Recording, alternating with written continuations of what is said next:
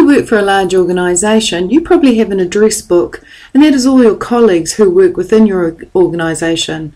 It'll have their email addresses and phone numbers.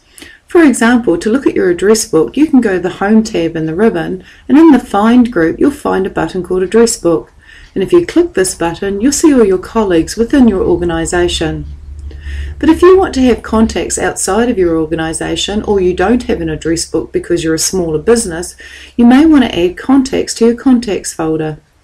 On your navigation pane is a contacts folder, and I'm going to click the contacts folder.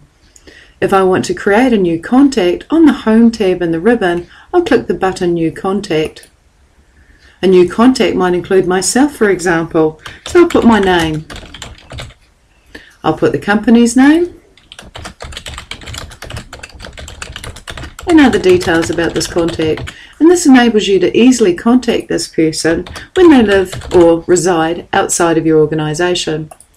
You can store up to 3 email addresses for a contact, so I have Kathy at Extra, and then I can hit this drop down here and choose to store a second email, Kathy at Bayrodders,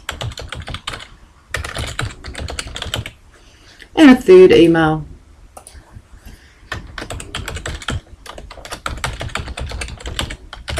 So you can store up to 3 email addresses for each person. You can also store a web address.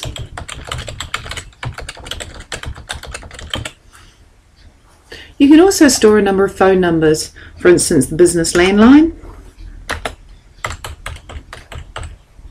their home number, their business fax, and their mobile. You can also store up to 3 addresses. For example, I'll put a business address for mail,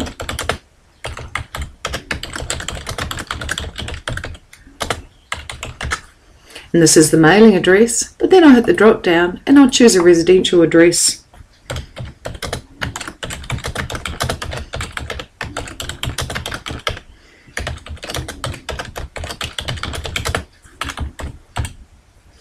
You can also keep some notes about the particular person, and all the time that you're entering information, you can see that a business card has been created for that particular contact.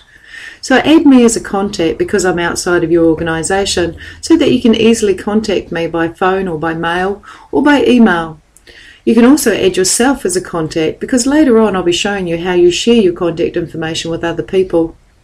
Once you've finished filling in the contact details, on the Contact tab in the ribbon you have a big button called Save and Close, and if I click Save and Close, I'll have been added to my contacts and I can see myself here.